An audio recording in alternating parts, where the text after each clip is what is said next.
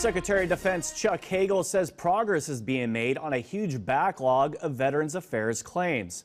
Speaking to troops at Joint Base Pearl Harbor, Hickam, Hawaii, the Secretary said claims processing has been restructured, but he also pointed out that most of the 800,000 backlog cases involve claims that came in before the wars in Iraq and Afghanistan. To retrieve those records, World War II, Korea, Vietnam, and going back that far, is where part of the big problem is. And our role, our piece of that backlog is very small.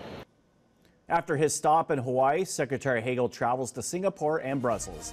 That's your TPC News Update. I'm Petty Officer Kevin O'Brien.